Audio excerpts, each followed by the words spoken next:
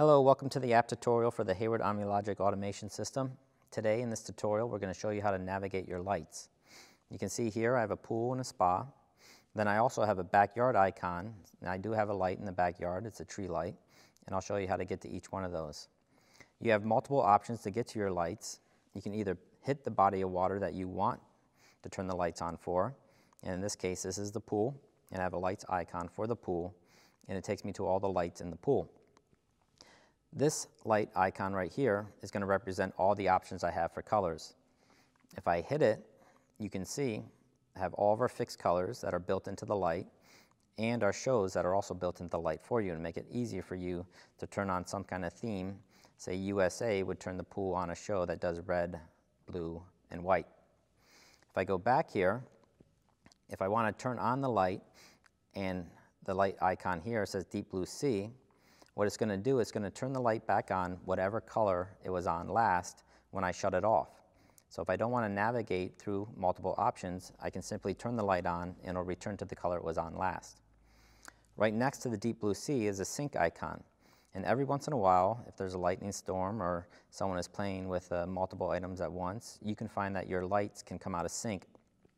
And all that means is that this icon right here says deep blue sea, but in reality in the pool, it might be green or red, and you want to get it back to sync with the icon. When you hit this, it's going to shut the lights off briefly for a certain amount of time, and when it comes back on, it's going to be synced back up with that icon. Over here to the right is a timer icon, and it's actually a countdown timer. And if I push it, it's going to give me a scroll menu, and in this case, I'm going to make it 2 hours, representing that it's around 8 o'clock at night, and I don't want to remember to turn my lights off at 10 o'clock, so 2 hours from now it will do it automatically. So when I hit start, it starts the countdown timer for me. Next to that is a schedule icon, and just like we showed you how to create a schedule for your filter pump, it is all the same for your lights as well. You can do it customized with color and light show each day of the week or just weekends.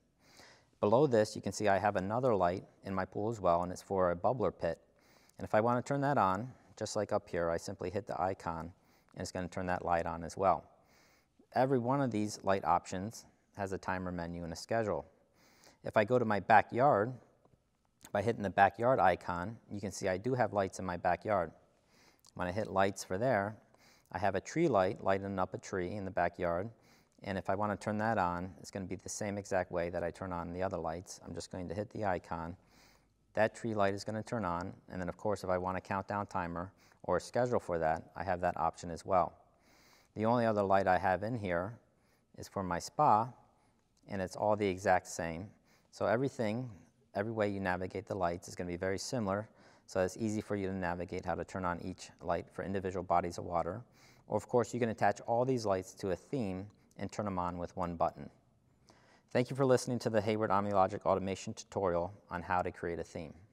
Continue to visit Hayward Pool Products at www.hayward.com, along with our social media sites for helpful information about your Hayward products.